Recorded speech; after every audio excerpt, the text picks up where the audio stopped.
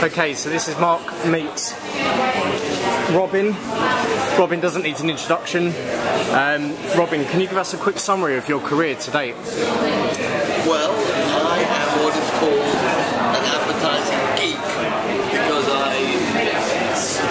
I fell in love with advertising when I was at school, and I formed a view, which I discovered to be true later on, that advertising is the most fun you can have with your clothes on.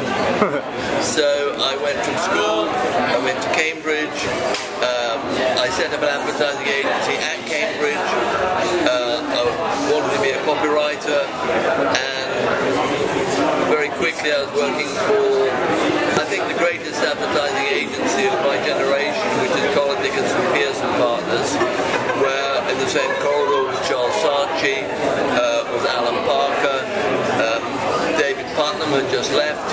So what year was this roughly? This was 1968, when most of the people watching this video had not been born. True. And then I set up in 1979, I was one of the founding partners of Wight, Collins, Rutherford, Scott, and that had its ups and had its downs. And then 7 years ago we bought it out of the French, who controlled it and owned it, and created, built around the core of WCRS, another company which we call Engine, and now WCRS is about no more than 20% of our business. Our biggest single business is corporate communications and public affairs, but then we've got the fastest growing part is social media with an agency like Jam. We've got sponsorship, we've got direct marketing, and we've got a concept of best in class under one roof. So that's roughly, quick, whirlwind summary of 40 years. So when you joined this industry, did you ever think that this would be created? Did you ever kind of visualise your career looking like this?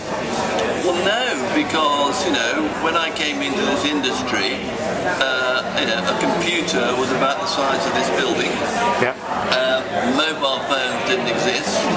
Fax machines didn't exist. When we started our agency in '79, we were the first agency in London to have Wang word processors. No one's ever heard of those, but those were the things you did. They were the iPhones of their day. We insisted that all our clients had a fax machine in our contract, so we could fax them layers down the phone. I mean, think about it another way. When, one of the best campaigns I've been involved with was Orange, which we did in 1994. Think about it, when Orange was launched, there was 8% mobile phone penetration. That, the mobile phone, well, the whole Apple thing didn't exist. So, in other words, the technology that has changed is something I could never have envisaged. However, there's one thing that's the same. And one thing that's the same is a big idea is everything. So now you've got many, many more ways to distribute it. But the future's bright, the future's orange. There was no online or digital, and all of those things should have been done if they could have been done. So the really exciting thing, and this is why I come to work even more excited than 40 years ago, is that you've got all these new ways to do things.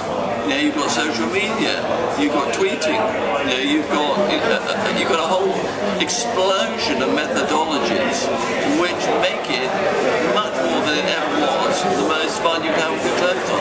Who influenced you to get into advertising? Did you have a family member who was in the industry already? No, not at all.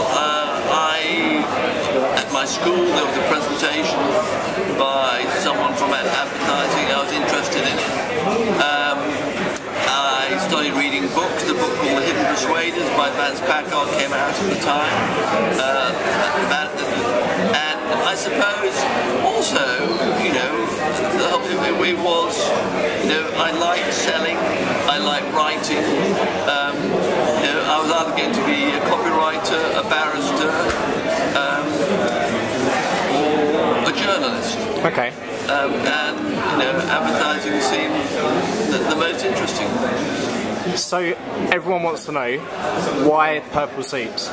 Why purple suits? Well, I mean, again, lots of things conscious and unconscious. I mean, I didn't ever think I'm going to dress in purple.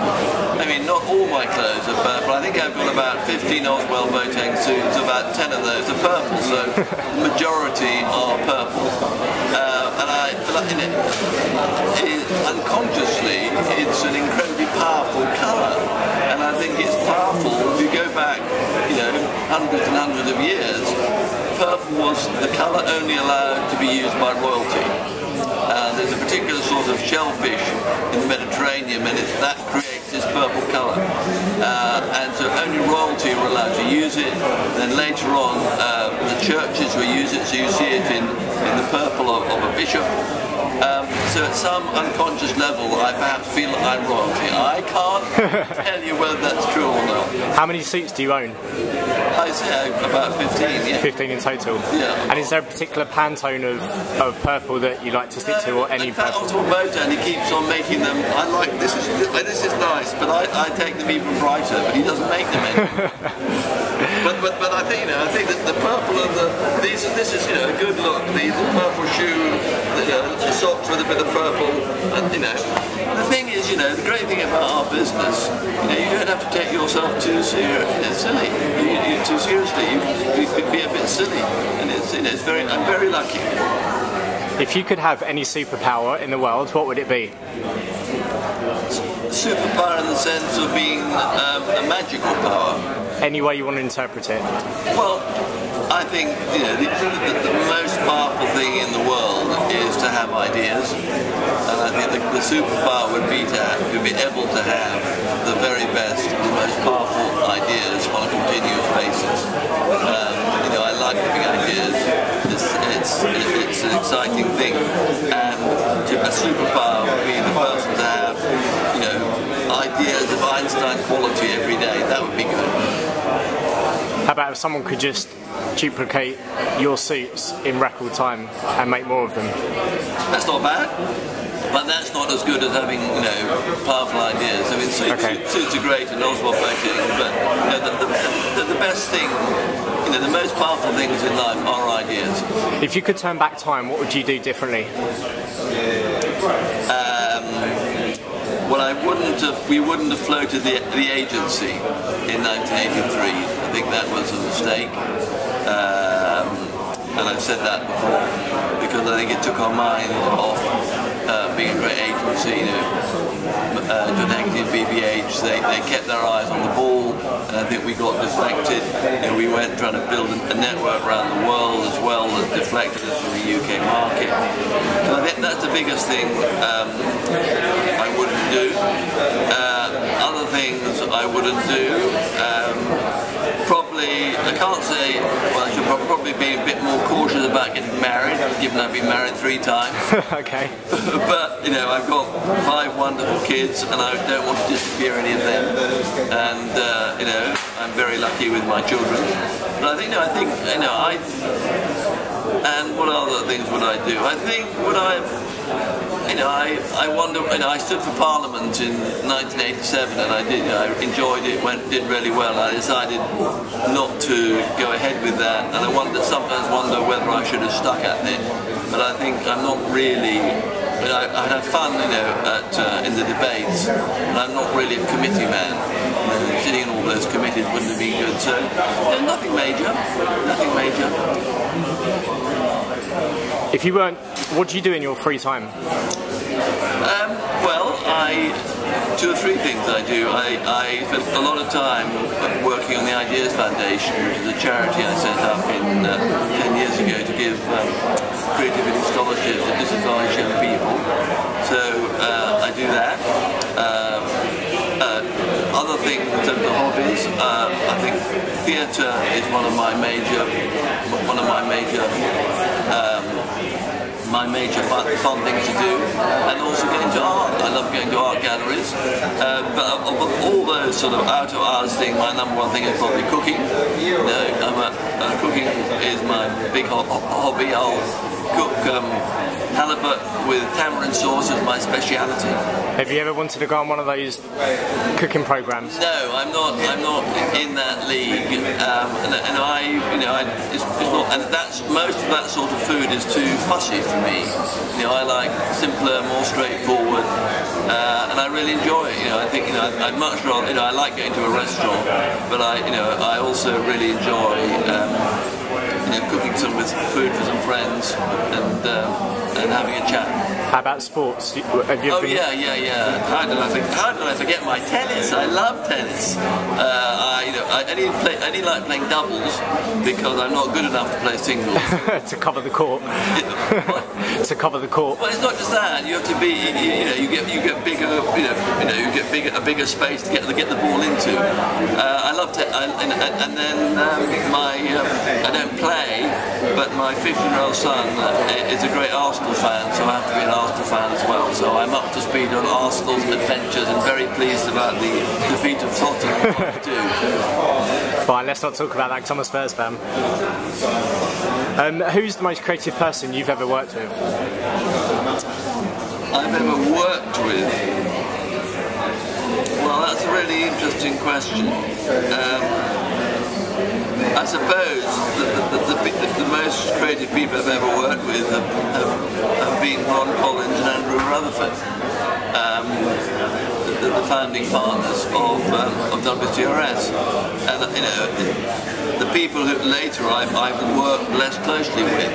So I've worked, but those were fantastic. I never worked with John Hinckley, so I can't really comment. But those two guys were formidable. Sadly, Ron is dead. What's been your favourite account to work on in your career? The favourite account to work on in my career, I think every account. If any client's watching, I love working your account. One of the favourite ones, but there are three I pick out in particular. One is BMW, because we've now done BMW for 32 years, and certainly I was very involved in the first 25. And what was great about that, developing the Ultimate Driving Machine campaign, we got it completely wrong with the first campaign, and BMW gave us space to get it right, and then it became a really powerful engine to build the sales, so going from 12,000 a year when we started to 100,000 a year, which is an amazing increase over 30 years. So that's BMW. And do you drive a BMW? Of course I drive a BMW. What BMW do you drive? I drive the 530. Cool. The diesel version of the 530. Secondly, it has to be Orange, because you're taking a brand from nowhere and creating a concept which within 5 years makes that brand worth £29 billion. I mean, it is unheard of. It's amazing. I know, and all the stuff that went with that, excuse me, was fantastic. And finally, 118, finding a way to get everybody in Britain remembering your brand name, and so they can't forget it even if they want to, and making a brand from nothing worth over £1 billion. In a very exciting, to become, part of the culture and fabric of British life. Those three, how about that? Fantastic. What's been your favourite advertising campaign of all time? Maybe that you guys have done, or maybe you guys haven't done? No, I'd have to pick the early Volkswagen campaign done in the 1960s by Dolga and Bernbach. The ad with the Volkswagen people saying lemon underneath it. Yeah. That whole campaign, because that invented modern advertising. That had a coolness, that had an authority, that had a wit. That for me is the best campaign in the history of advertising, full stop. Lovely, okay. Let's move on to a quick fire round. Right. Can Lion or D&AD pencil? D&AD pencil. And do you have either? I do have one, yes. Which one? I have one for copy in 1968. Cool. And a can lion? I don't have a can lion. You don't have a can lion? I don't have a can lion. Ah, okay. Cats or dogs? Dogs. Art directors or copywriters? Oh, copywriters. Apple or Android? Apple. Degree or no degree? Degree. No. I didn't get my degree, so let's say no degree. Ant or deck? Oh, I think ant. Retained work or pitch work? Retained work. Web or mobile? Web. Independent agencies or networked agencies? Independent agencies every time. Outsourced production or on-site production? Outsourced production at the moment. And lastly, twist or stick? I'll always twist. Thank you very much.